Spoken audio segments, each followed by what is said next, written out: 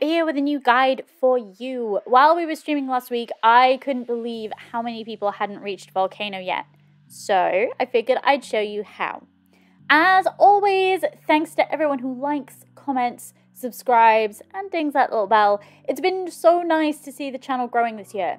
As always, we'll be running a giveaway this video, as I hear everybody wanted Invisibikes, so stay tuned for that.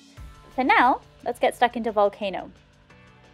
So Volcano is our secret world at the end of Korea, and you can only access it if you do 2 special things in each world, all in a single run. The first one is to find the fire node in each world.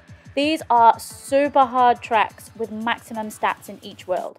You'll be able to scout them out on the map by looking for the little fire icon.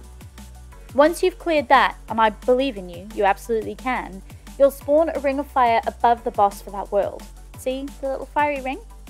Jump the boss, get through the ring, complete the world, and you're a quarter of the way to gain Volcano.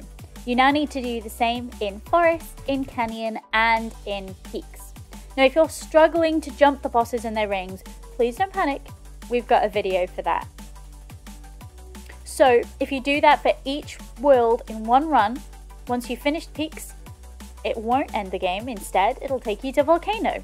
To unlock it in free ride, you just need to complete the boss jump. It's a big one, but just send it and you'll be fine. And that's it, easy peasy.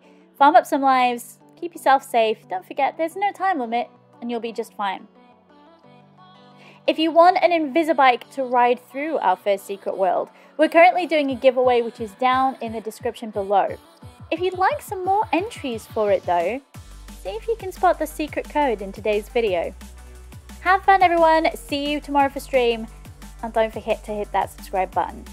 Bye!